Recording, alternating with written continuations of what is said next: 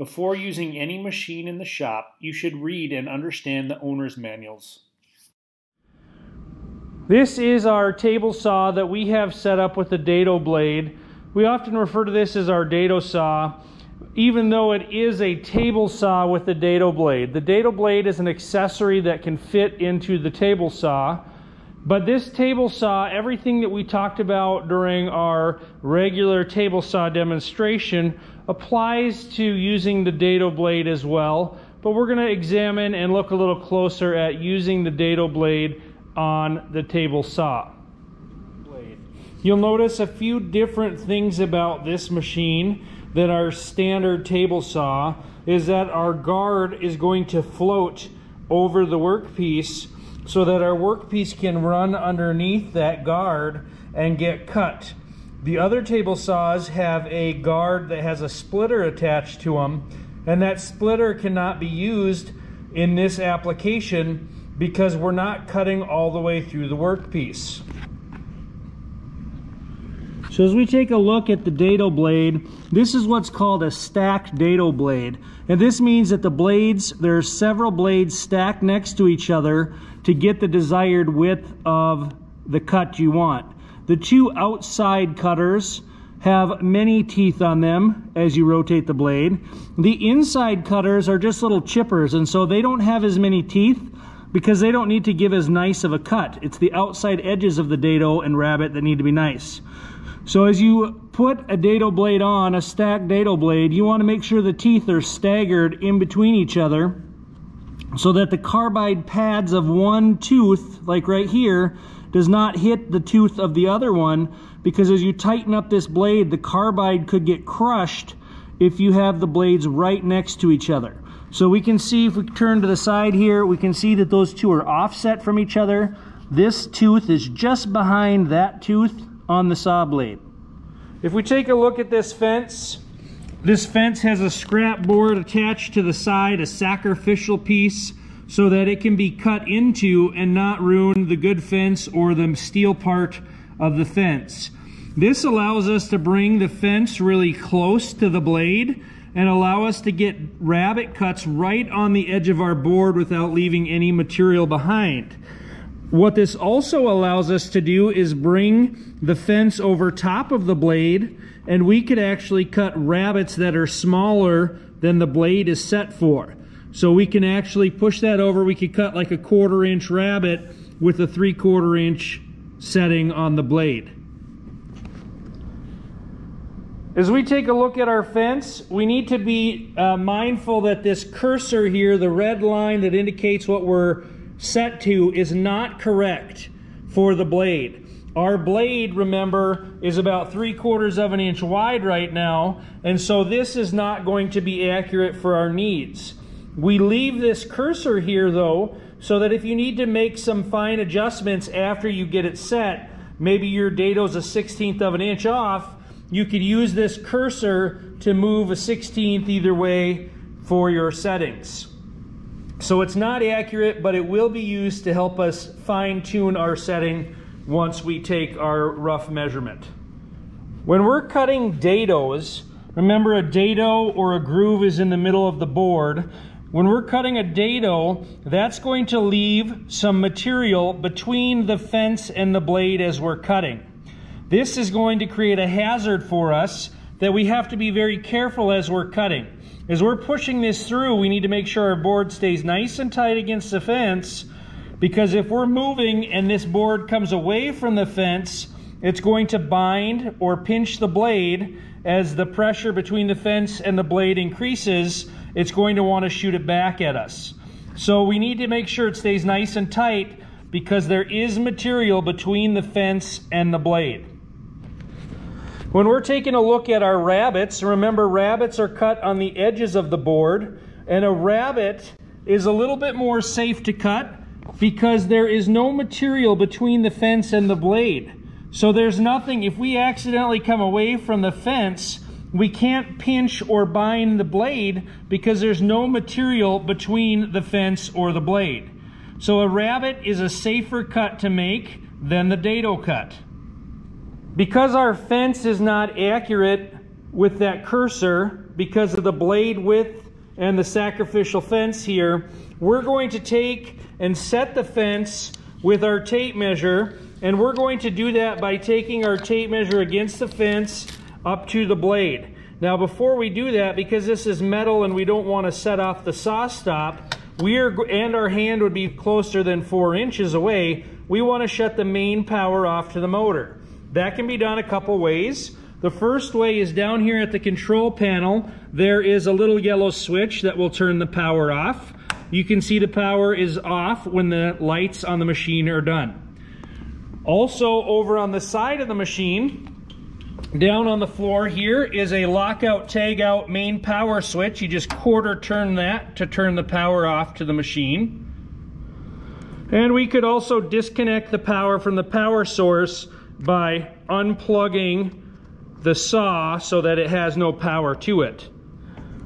So once we've disconnected the power, we take our tape measure, put that against the fence, and typically we're looking at the very first tooth there.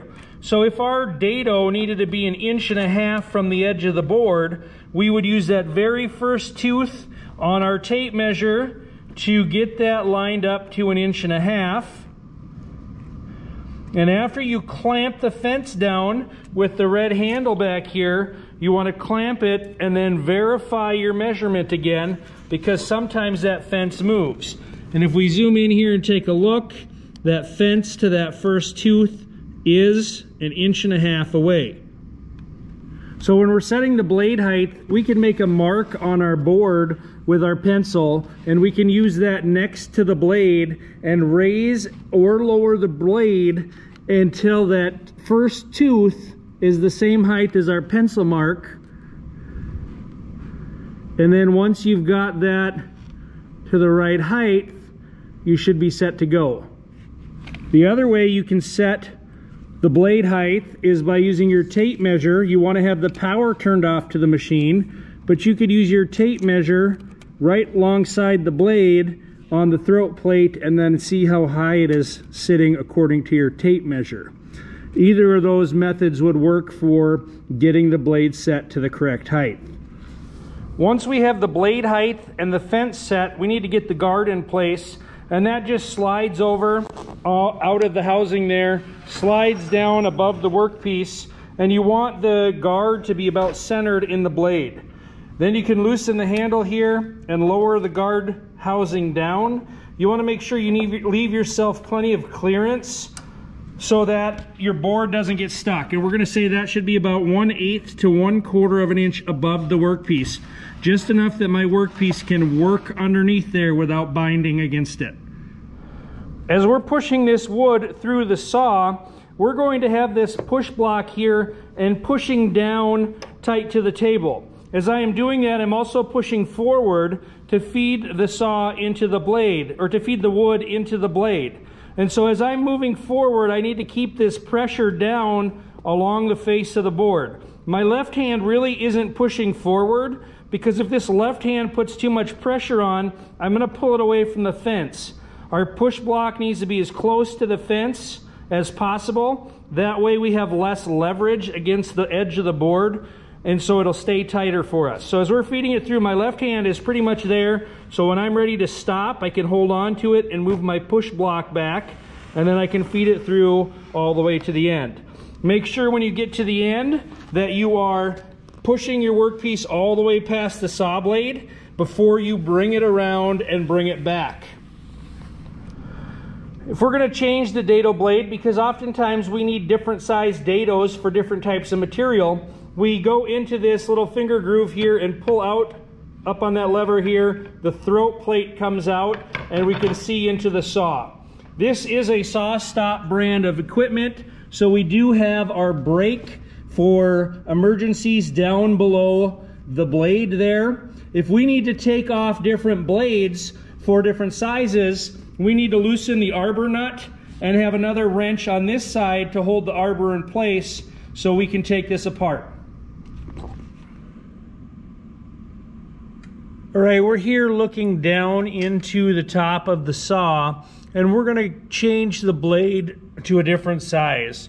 So I'm going to take my 2 wrenches, and I'm going to take the open end wrench, and it's going to go to the side where the motor is over here, and I'm going to slide it down, and I'm going to turn the blade or arbor so that I can get the notch to fit into that open end, and then it should be on the blade.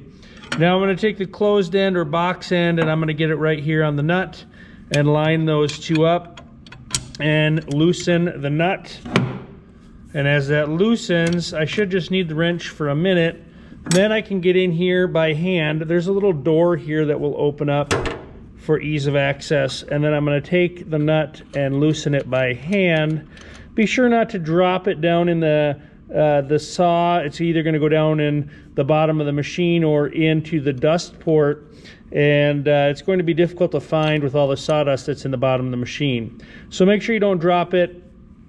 Pull it out. We're going to take these blades off now, and when we do that, we want to set the blades down on a piece of wood or something that is not metal so that the carbide teeth do not touch the surface of the steel tabletop. So for today, I'm going to put them on this piece of wood here and stack them up. So I'm going to pull one off very gently, and I'm going to set them down so that the teeth are not touching the table.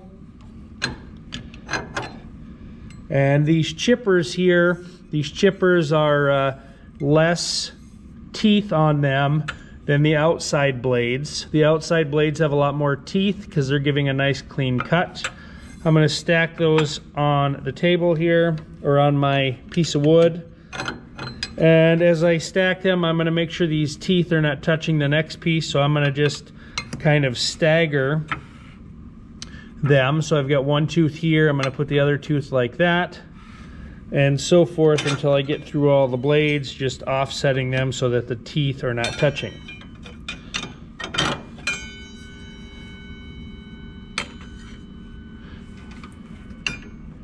So now we have all of our chippers off. We're going to set up for a 1/4 inch. So we're just going to put this outside blade back on. I'm going to slide it down in there and slide it on the arbor. Now I need to be careful when I'm lining up these blades. I don't want the teeth to be right next to each other. What I want is for them to be staggered. If I put them right next to each other, the carbide tooth that's on the tip of the blade is wider than the body of the blade. So as these two try to push tight and get that body nice and tight, it's going to crush or crack the carbide teeth. So we need to stagger them, and when we stagger them, we have this opening here before the tooth, and then an opening. We're just going to offset them so that one tooth is in front of the other. So here's that offset where we have one tooth in front of the other, and we can see there that they're sitting in between that opening, so the carbide tooth is not touching the next carbide tooth over. So this allows the carbide tooth to not be putting pressure on the body of the blade or on the next tooth. So once we have the teeth lined up, we can take our nut and put it back on the arbor, and we're going to make sure it goes on nice and smooth. If it's not going on nice and easy, we're going to be probably cross-threading the arbor. So I'm going to take the nut and get down in here and just very lightly thread that on. It should go on very, very easy, no force. I don't have to use the wrench to get it on until we get right up to the body of the blade. So I'm going to get that finger tight, make sure those teeth are all still in place, and then we're going to snug up the bit, or the blade. So I'm going to put the wrench back on and snug it up. Now what might happen when you snug that up is those teeth might slide a little bit, but we know that the pads aren't touching each other. So what happens is when you tighten that up, the outside blades cause it to kind of to spin, and so this tooth is slid back right in front of this other tooth, and that's fine as long as they're not crushing on the carbide there. Now we can get the wrenches out of there. We're done with the wrenches. And before we close this up, there's a little door down here. We need to pull that door shut to help with dust management. And if we put the throat plate that was originally in here back in, you'll notice that the blade's a lot smaller than the previous one, so we have room for pieces of wood and our material to get stuck in here. So it would be best if you have available a throat plate that has the 0 clearance for this particular blade size that you have. Now you may have a blade that is a little bit of a gap around there, but this is quite a bit. So we're gonna see if we can change this out with one that is a little bit more suited for what we need. So I'm gonna pull this back out, and we'll insert a one that's set up for a 1/4 inch blade. And I'm gonna slide this in. The tip has to go in first, and as the tip goes in, then we can make sure it's flush all the way around. Lastly, locking this metal ring that's around here, push that down. You can see this 0 clearance on this one's a lot better, so we're not gonna have any material get stuck down into the throat of the machine because of that very minimal space around there. If you find yourself needing a dado in the middle of your board, you're going to have material on both sides of the blade where you could hold on to the workpiece.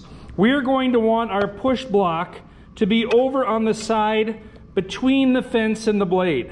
This is going to allow us to keep pressure down and keep it tight to the fence easier.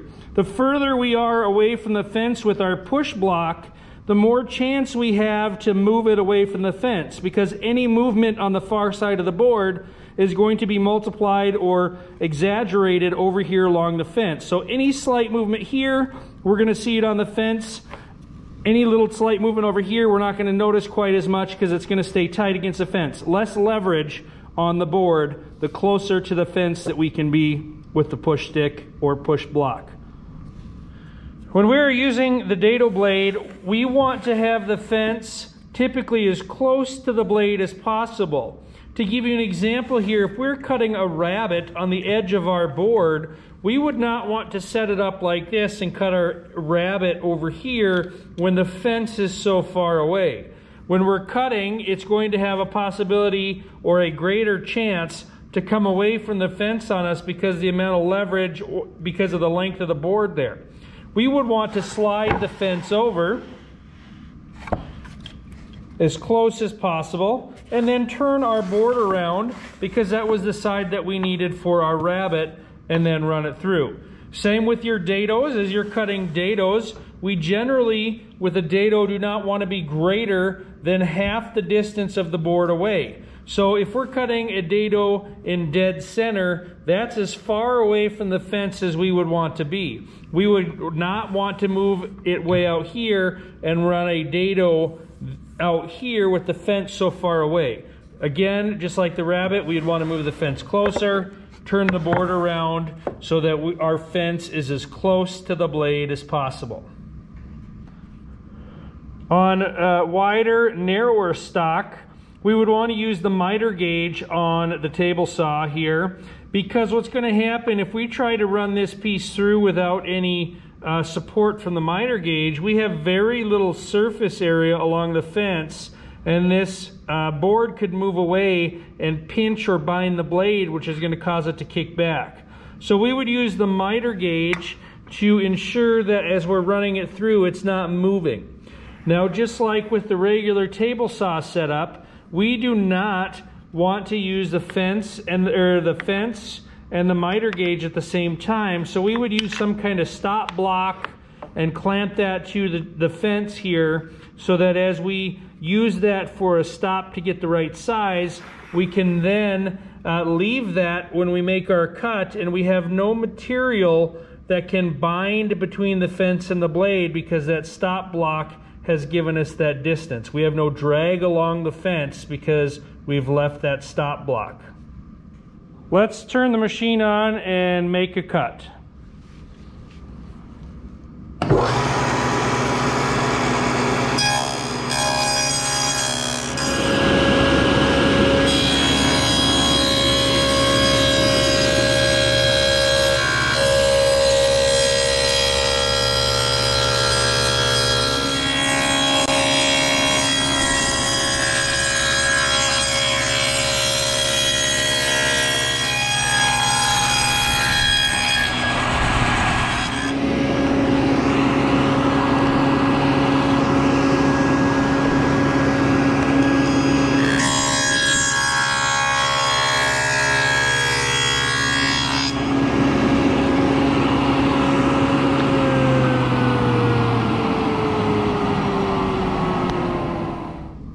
Anytime you're checking your work or your cut, you need to turn the machine off. Don't leave it running while you're looking or checking out your work, because we don't want anything to accidentally happen, someone to slide into the blade or a piece of wood slip and go into the blade. So make sure the machine is turned off anytime you're examining your workpiece. So I like to typically run my workpiece twice. The first time going through the machine is removing the bulk of the material, and then the second pass is going to come in and give me a nice clean cut.